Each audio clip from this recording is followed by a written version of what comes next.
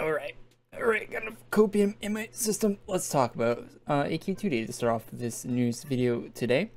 I like how the character's face looks like it's falling off of the head in the background, but anyway, let's play this GIF. It goes through the inventory system, which isn't an image this time. It's actually looks like it's an engine. Based on the GIF, I don't know, I think GIFs run at a lower frame rate, so probably shouldn't be judging, but it's kind of laggy a little bit.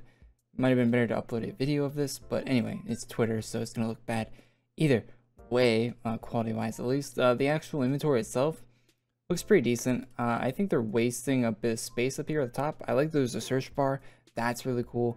But with the inventory and the plus thing there, that's a good amount of it being wasted when you could have more slots to actually show the items you're trying to click on. But that comes from someone with the 300 out of 300 inventory that's always maxed out, so being able to see more items is always nice in that list. Anyway, the background there looks kind of bad also with just the light behind the item and not actually showing the item. So they got feedback from this, like I just gave, and they changed it up a little bit.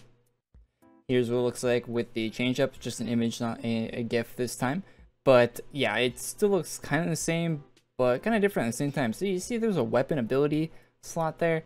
That's an interesting thing. With being able to slot in abilities as well as having a locked one to the item, that actually matches the art of the item. Which the art of the item looks like AQ 3D art, but anyway, that's neither here nor there. I don't really like this AC logo with the dragon in the background. I'm not a huge fan of that. I think it's overly designed, and there's a few other things I can nitpick, like the what do you call it? The saturation, the color on the backpack looks really really grim, really drab color wise with that they chose for the colors, and like the black outline on the dragon on the left there looks really bad. I don't know. It just looks. It doesn't. I don't know. It doesn't look that good to me. Anyway, that's about all I have to say about the inventory system. It's cool they're showing it off, and I'm sure they'll iterate on it more and more as time goes on, even after the game is released and we can actually play it. They'll probably still be making changes to it, so yeah, good to see, and can't wait to see more, hopefully. Alright, out of the realm of fantasy, that is AQ2D or AQ Mobile. That will be on PC, by the way, as well. The same client, kind of the same way AQ3D is for the AQ2D, but yeah, anyway, into AQ Worlds news here. Now the train map looks sick. Krulong actually made it, which is good. Apparently he's been making a lot of the map art recently, which is good to know. And yeah, so you can see a bit of this here with the moving map. Got Kotaro NPC, some enemies with some armors, and looks like energy, like railgun sort of things. So it's pretty cool actually with the Crystal's logo on them. And Alina wearing a new armor as well as hairstyle, and I think that item might be available to farm right now that she's holding in her hands. Anyway, cool looking map, and it's for the Chrysalis event that's coming very soon. So yeah, good to see. More on that, we get a closer look at the armor there that Alina is wearing, with the freckles and the face and all that. Really cool looking armor. It's actually the armor that was shown, the blacked out one from before. If you're wondering what that one was, that was tweeted out from Kotaro, I think last week, in last week's news video. So yeah, that's the armor you're seeing right here, which looks really cool. The male version is not the same as the female version on this, from what I know. But you'll have to wait and see for that one. I don't think that's been shown yet. Also, from this tweet, yeah, there's over 60 plus items arriving tomorrow night. So yeah, really cool. And even more coming next week as daily login gifts. So I think the number is close to like 90-ish for the total. That includes all the artists, not just Kotaro's art. So yeah, that's pretty cool. And yeah, expect quite a few items in the release tomorrow, and from the map with the train, this train map looks sick. So yeah, it should be a pretty cool event tomorrow. Kotaro tweeting out a new set. Also, I'm pretty sure this is going to be included with the like close to like over 60 items. Yeah, tattoo sick there. You got the nice dress. Apparently there's a pants version of this outfit too. I don't know if the pants version is for the left or the right one. They both look really cool, so you know, I'll take either one, but it's cool to have a pants version. So there will be a pants version. Yeah, so yeah, really nice to see there. I haven't seen the pants version yet. I would like to see it. That'd be nice. But anyway, yeah, good to see, and I'm sure we'll see it tomorrow. Even more stuff from Kotaro. I think this is for the release tomorrow. Yeah, so And I'm sorry for making you hungry. Ooh, that looks good. Anyway, but yeah, cool hat and all that stuff. So yeah. Also a bag. I think you can hold this thing as an item. Pretty sure crab has something to do with it as well. Yeah, or maybe not. I'm not too sure. I think Crab did make a little bit of art for this release. I might be wrong about that, but yeah, I'll have to wait and see for that. Hollowborn gear from Lay, or who else would be making Hollowborn gear? But anyway, yeah, really like the top on the female version. That looks sick. Would be cool without the with a different bottom on that, in my opinion. I think that'd be really neat. But anyway, yeah, either or, yeah, pretty sick stuff. It's probably always, whenever they do a male armor that doesn't have a top, it's probably always a challenge to figure out what you want to do for the female one. But yeah, and I think this is part of a set that we saw last week in the news as well, with some cool weapons that were included with that. Lay worked with August on this armor, making like a different version of it, which looks rather neat.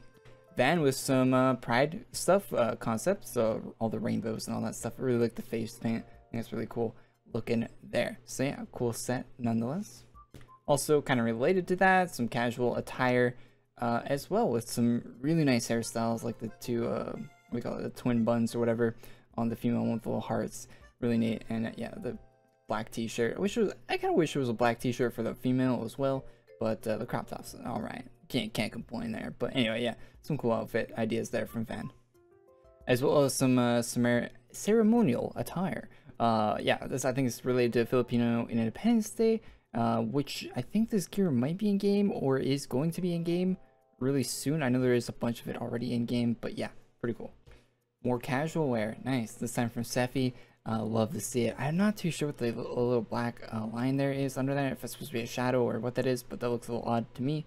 It's kind of like the same color as the belt, but I don't know, that might be something I'm just not aware of.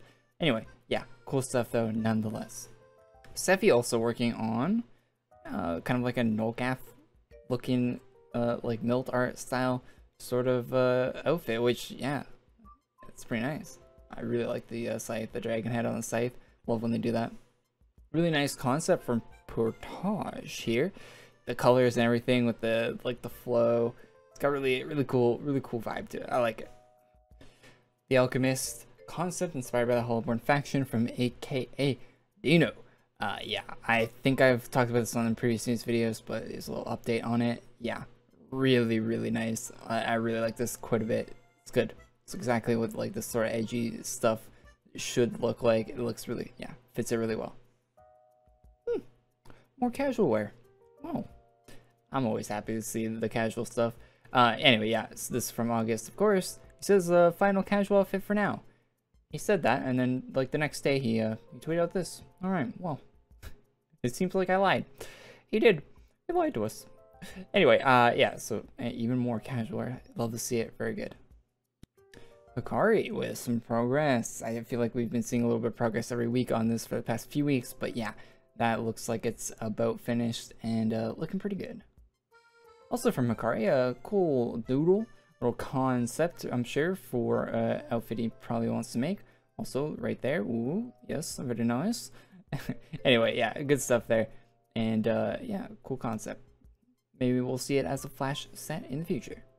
Steve, who's been making a bunch of cool stuff recently, to be honest, with some old hair concepts that he's kind of revamping, which, yeah, these all look really cool, really nice. I love two-tone hairstyles. Cool to see more. There's actually one you can get as a drop right now in the game, which is really nice. Although it's not exactly two-tone, it's like color changing in two-tone. An armor from Steve as well, and then a different one that looks kind of using the same color scheme, but a different one as well. Very nice looking. And yeah, last up, another Valorant character, Phoenix this time. This is kind of like a concept drop. I'm sure he'll do a more finished version of it if people liked it. So yeah, cool stuff there. It's actually surprised so many people recognized the Valorant character and liked it from the last week's videos. So yeah, cool stuff. Barely missed a set from Antisam last week. I was like uploading the video as he posted it, but anyway. So yeah, an Alchemist with a cool fire sword and everything. You see the animation for it. Yeah, really neat set there that is finished from Antisam. So they're doing a little challenge to get likes on the AQ3D Facebook page by using AQ Worlds players, because I guess that's the only people that would like the AQ3D webpage would be AQ Worlds players. Anyway, I'm not too sure why, but anyway, So you can get different weapons in AQ Worlds for different milestones. There is also a time frame for this, 14 days. So, and this was posted on the 4th, so like last week at this point. And so yeah, so I think there's like maybe 10 days left, or a little less than 10 days. Their page is at 44,000 right now, so they have another few thousand to go until they get to 50. So they might hit 50, maybe. But yeah, these items don't look like something an AQ Worlds player would like. If Elena's watching this and wants to know how to actually get more likes on the Facebook page, they just don't look like items. Like if I didn't have to go to this page to like show how many likes I had for this video, I wouldn't have liked it, to be honest. It wouldn't be worth the click, because these items don't look like stuff I'd actually want, to be honest. And the last one on the right, it looks like one of those JPEGs. And that's just speculation. It might not be. It might not be. It might just be the weird how the stroke thing works with in Photoshop there. But it does, from looking at the stroke, it looks like something that they manually took a picture of and turned it into an AQ item. And those are the worst Adventure Quest World items. They look so bad. I don't know why they even let any of them in the game. It's actually, it's just, it looks like a weird like modded hacked item that someone like loaded into the game that shouldn't be there, but it is. And they have a bunch of those. There's like a whole map based on it. But anyway, not to get in that rant. Anyway, but yeah, it's there. Do it if you want. I spent way too much time ranting about that. It's probably good that the items are probably things that players wouldn't want, because they might not ever hit the 100K anyway. So whatever. Here, Adam A1A tweeted out that there is stuff in the game right now, Battle Under B, that you can get. There's 3 new Insanity variants, so 3 different variants of this weapon. You can see right here. You can go grab those right now. It's available. Also, this stuff. This is from Laguna Beach, and an armor, weapon, hat, all that stuff is available. Go get it. It'll be there until the June 30th. So yeah, make sure you grab it. It is seasonal though, so it will be coming back. It's not a rare item. There's also helmets in the same place, seasonal as well. A cassette player, which will be rare, I'm pretty sure. Yeah, I think it is. I think it's a rare. But yeah, cassette player.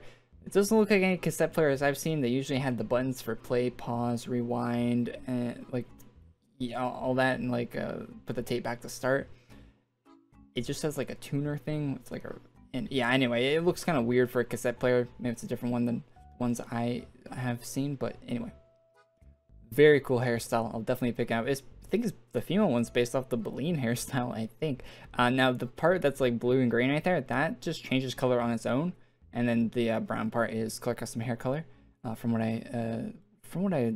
color shifting. It's not color custom, but yeah, still very cool helmet, and it is going to be a rare. So make sure you pick it up.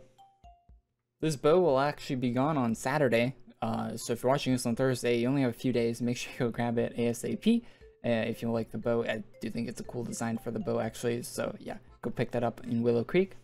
And to end off this news video, yeah, Miltonius has been working on a game. Miltonius is the person that made most of the art for early AQ. Like if you played AQ 2008, 2009, 10 through 12, I think 12 or 13. Yeah, that's a lot of his art was the stuff that was in the game earliest, what the game kind of art style is based off of is Miltonius' art. So yeah, he's actually going to be on open testing for his new game. So if you want to check that out, go check it out. It's not really related to AQ or anything, but I thought I'd just throw it in this video in case you were unaware. This tweet will be in the description of this video if you want to go follow him on Twitter or whatever. So yeah, cool stuff there. Thought I'd just throw that in. Hey, big thanks to all the channel members for supporting the channel, making videos like these possible. A huge shout out to them. So yeah, thanks. And thanks for watching this video. We'll be live with the Christmas event tomorrow. Checking that out, and everything that's in there, all those 60+ items. So yeah, it should be cool. Tomorrow we'll follow the drops and stuff like that on stream. So coming out if you want to on the stream tomorrow around 3 PM PST, 6 o'clock server time. So yeah, see you there, and thanks for watching. Leave a like, comment down below, all that stuff that helps with the video. Bye bye.